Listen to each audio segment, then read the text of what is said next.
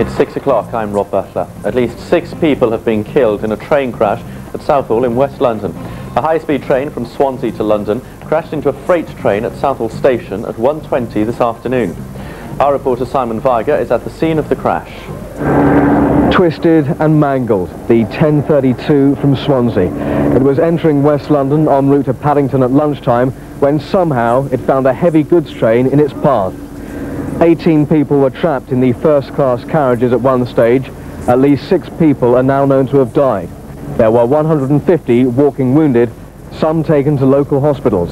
Our carriage veered off to the left, shaking. It went on for about 10 seconds, and then the lights went off. There was quite a bit of panicking in the carriage. There was an awful stench of smoke and diesel, and there were fires developing outside the track as well. The compartment I was in went over at a 45-degree angle.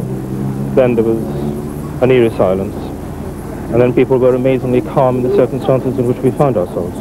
The sheer devastation suggests the intercity was travelling near 70 miles an hour, the maximum speed on this stretch of track in western London. There's an emergency.